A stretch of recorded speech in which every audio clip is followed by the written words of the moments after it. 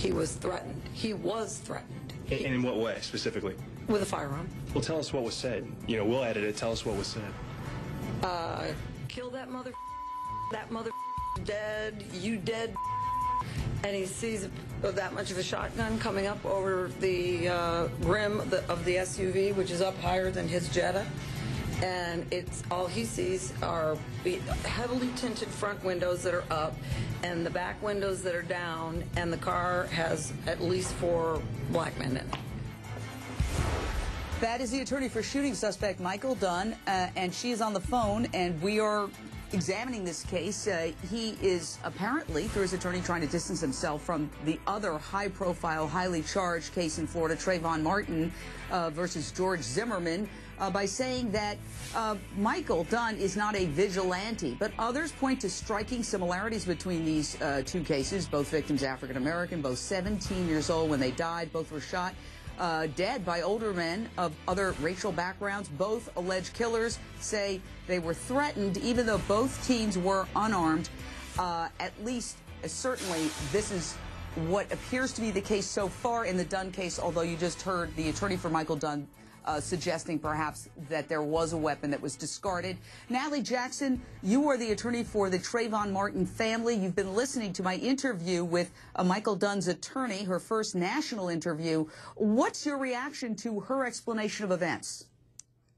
Jane, I have to tell you, I have some questions about her explanation of events. One of the questions that I have is, why didn't he just drive away? He was in a car. Why did he just drive away? The other question that I have is that apparently his girlfriend was inside the store. How did he pick her up? And if he had time to stop his car and get her, why didn't he just call the police? Why didn't he call the police as he was driving away? Why did he wait till the next day? I do not envy this attorney's job because there are a lot of questions that need to be answered. And I feel sorry for this family. They have my condolences. This should never have happened. Well, I want to go back to Robin Lemonitis to get her response. But first, I want to go to Mike Brooks, HLN law enforcement analyst. Your thoughts on what you're hearing this evening as the attorney for Michael Dunn explains her version of events. Well, first of all, Jane, I've got a real problem as a former investigator and a current gun owner who carried a gun on the job for 26 years. Now, he goes shooting with military and law enforcement, yet he doesn't trust law enforcement if he fired his gun in self-defense. And then he leaves. Why not leave and call 911? I guess because of the trust issue. Secondly, what does the video there at the gas station show what happened? You know, I just can't get past the fact, Jane, that he left and did not call police. If he was a responsible gun owner, you know that if you do fire your weapon, that you're going to have to call law enforcement. Just like if he was stopped while he had a gun in his car, he is under the obligation to tell law enforcement, hey, I'm a gun owner, I have a permit, I have a gun in the car, whether it be on himself or in the glove compartment. And he must have really injured his ears after cranking off 9 rounds at a high, very high decibel range, probably higher than what the music was. But I'm not buying this trust issue with law enforcement. I'm just not buying that. If he has friends in law enforcement, and he's been through all this training. Oh, we have to take a hard break for a couple of seconds. We're going to be back with more from all sides. Stay right there.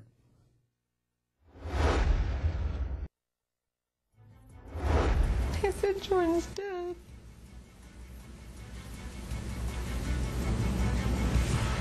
And I just lost it. That is the mother of 17-year-old Jordan Davis, who was shot dead this past Friday.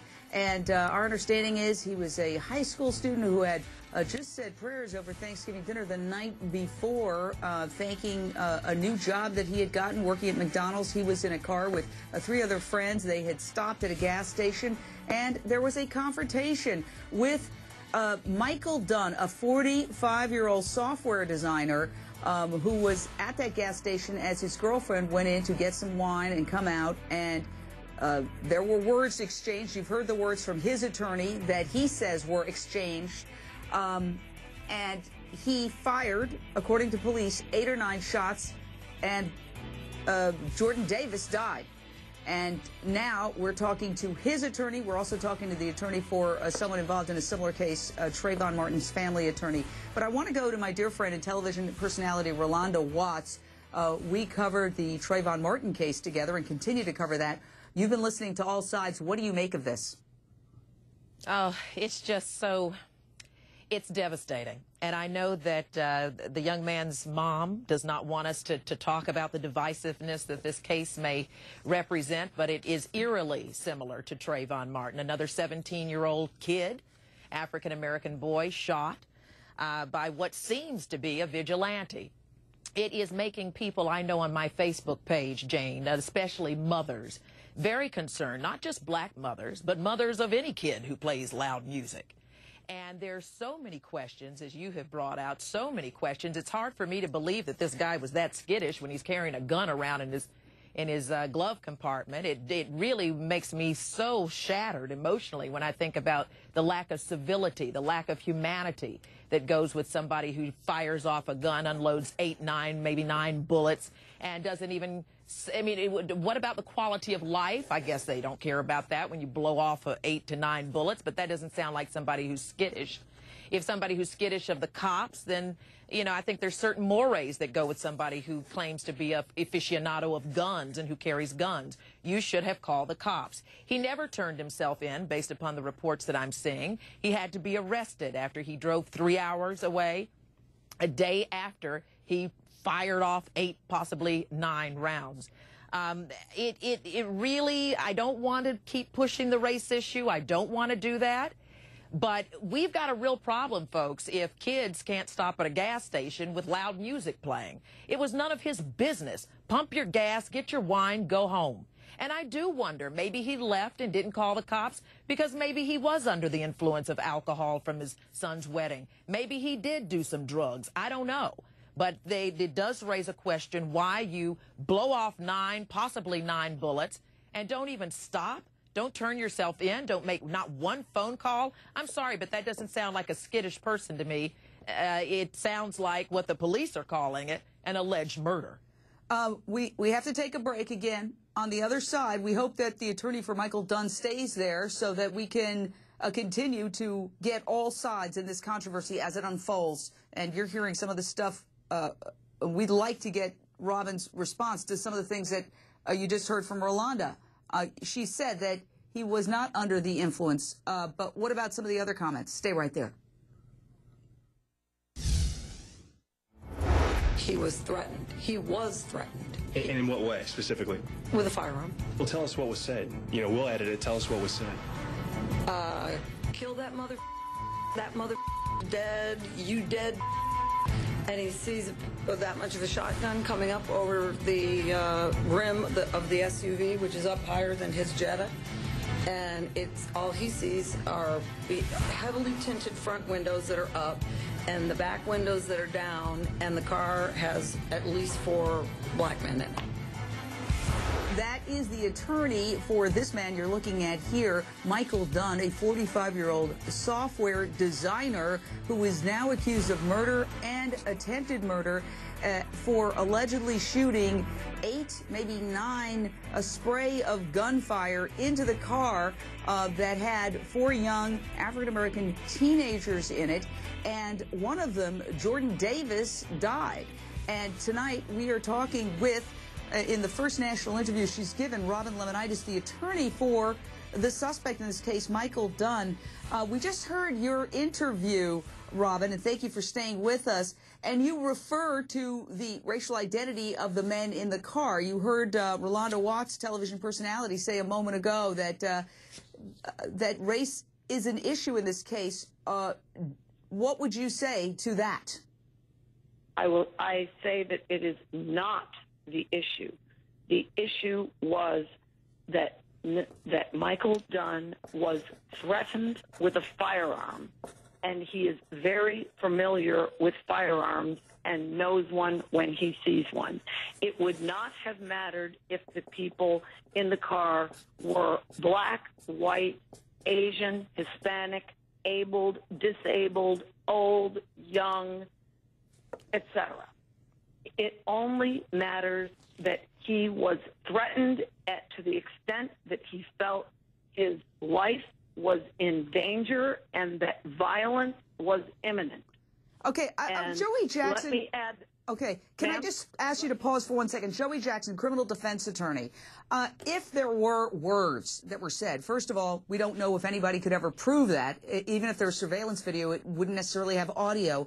But if, hypothetically, there were words said that were threatening words, is that enough to successfully use the stand your ground law in Florida that allows you to shoot somebody if you are presumably in fear of your life?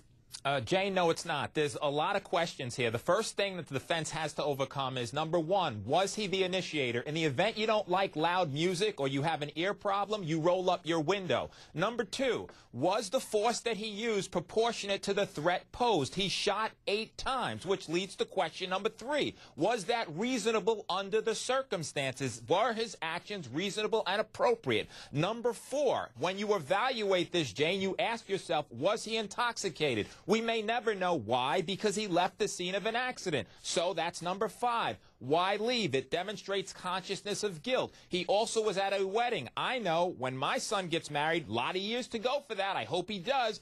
I'm not going to be too sober, Jane. I'll admit that. It's a happy occasion. And so what was his state of mind? I think there's a lot that has to be explained by the defense here, Jane, before that stand your ground law could be used or even self-defense could be used. Natalie Jackson, Trayvon Martin family attorney, your thoughts as we hear all sides. My thoughts are that, as the attorney said, if this is not a black issue, I would caution her for throwing out the words black men in a car.